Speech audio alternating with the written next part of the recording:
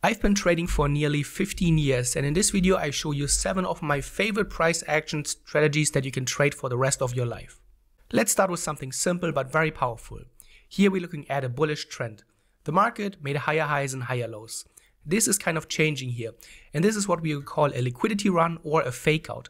The market is pushing above a previous high point, the highest high that we've seen so far in this uptrend, and then immediately gets rejected. There's no follow through, the market is not establishing itself above this level. This is a strong sign of bullish weakness, but it's not enough to short the market. What we see then is a so-called break of structure. The market is breaking a previous swing low. This is the highest low that we are observing in the uptrend, and the market is breaking it. In an uptrend, you typically don't want to see the market make lower lows, especially after it comes after a liquidity fake out. When we look left, then we can identify 2 targets. We can keep it very simple in the beginning, and we can just look at previous swing lows. Here might already be an order block in there, and we also have a demand area in here. So those are some great targets, and as we can see, the market shows rejection. The market first moves into this order block demand area, shows a little bit of rejection, then moves into the next one, and is then taking us out of both trades. Let's look at another example. The market shot up higher here, it failed to continue the uptrend and then moved back into this zone. This is what we call a demand zone, and some traders refer to this as an order block. This is an area where the market in the past showed strong buying interest. We don't want to go long just yet, we want to carefully observe the price action. Right now the market still shows bearishness here, so we want to be patient. Shortly after, we get rewarded for our patience. The market is forming this inverse head and shoulder with the left shoulder here. The head is the lowest point, and then the right shoulder we have here. The market is breaking the structure, so at this point the market is taking out previous highs and signaling a change in the market sentiment. And especially because this happens at a previous order block and demand area, this is becoming very interesting. If we get in long here, we look left and we find a target area. Here this can be our fair value gap that the market created here after this turnaround. The fair value gap was created here after the market structure shift happened on the downside. Our stop loss can be placed in many different ways. Some traders place it all the way below the lows. Some traders are a little bit more aggressive to put it underneath the breakout area. And then you can see we have the retest here shortly after the breakout, and then the market really explodes higher, takes out the fair value gap, and we would be out of the trade.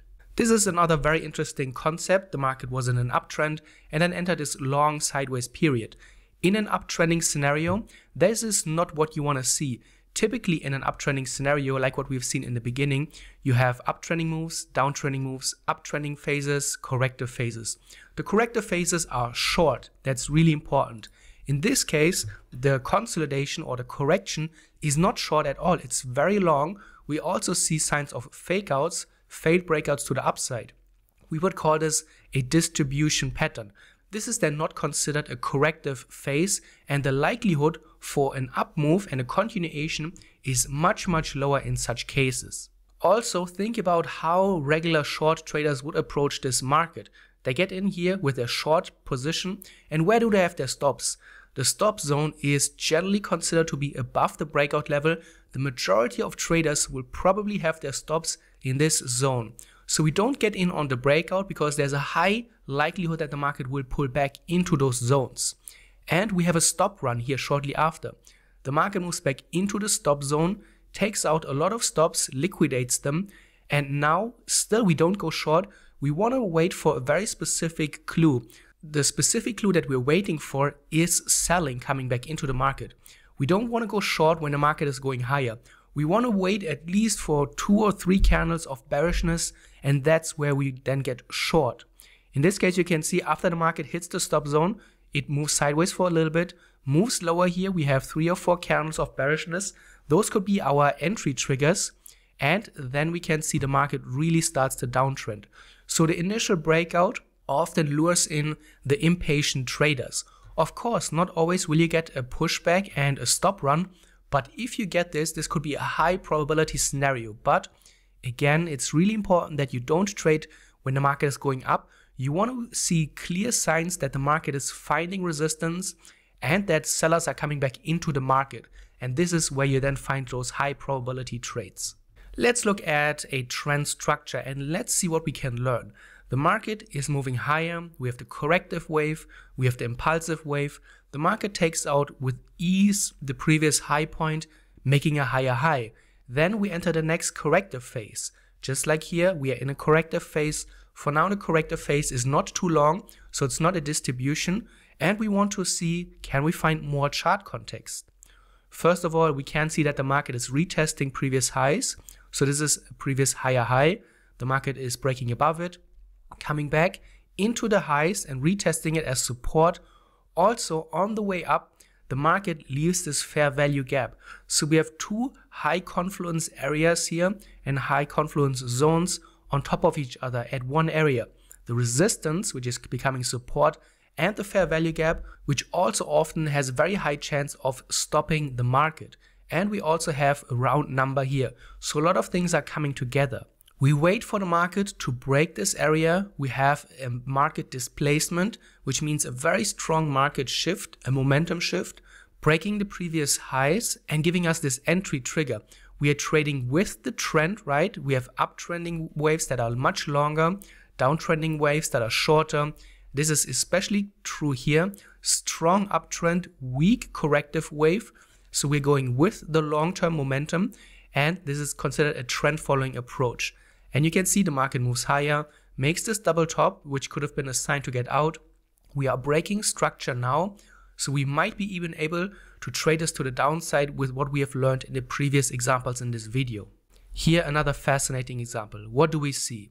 The market has struggles with this resistance area. The market is not able to break out yet.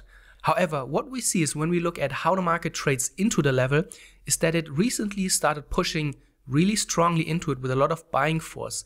The market, after it made this high, moved lower, tried to take out here the structure, but failed. The market had a very strong selling sequence, but within 2 or 3 candles, the market shot up higher, rejected the low, so this is a failed breakout, a bullish sign, and immediately is back in the level. The next time the market reached the level, we move lower, but we make a significantly higher low. So this is another bullish criteria and another bullish sign. Then the market is immediately back into the level, and this time the market is not able to trade away from it. The market is, as we would say, really sticking to the level. And this is a sign of extreme bullish strength. There's a lot of pressure building underneath this area, and we are seeing a lack of selling. The sellers, they came in here, they came in previously, and each time they were weaker, and now there are no more sellers left. We wait for the breakout. This is really important. Just because you see this lower bounce or the pressure pattern, we don't go long. We wait for the market to get above this area, and that's where we get into the breakout. And we continue the higher trending move. Very often you will see that after such a pressure pattern, after the market is sticking to the level in this tight consolidation, the pressure that is being released is really strong and the market pushes higher. This is because all of the sellers have been already withdrawn and pushed out of the market. There's no more selling interest. So when the market moves higher, there are no sellers left in the market and the buyers drive the price higher. What we can see is a so-called triple tap. We have 3 consecutive higher highs, first high, second high, third high, but we also see a lot of weakness. Here, from point 2 to point 3, we see that the market did break out, but look at the rejection. The rejection comes immediately with a strong bearish candle. This is a strong sign of weakness, and it makes this uptrend look quite weak. Then even from point 3 afterwards, we see the market make a lower high. So this is another bearish criteria. What we then see is this momentum shift. Some traders may call this a displacement counter. We break the structure. So now we take out previous lows. And the way we take out previous lows is also important with this strong selling sequence. Then what we see is that the market moves lower. We have another sideways period where we have a pullback fake out. After this move lower, the market created a sideways consolidation with a very nicely defined resistance area. We push back above it and get rejected with a lot of force. So if you missed the initial breakout, maybe you've been waiting for a pullback after the breakout, which didn't happen. You wait for the next consolidation area.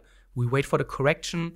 Then we see that we have a breakout attempt. The breakout attempt fails. But again, the way it fails is important. It fails with a lot of selling momentum coming into the market. We also see a lot of bullish wicks here to the upside, which get rejected each time there's buying interest coming into the market with a wick.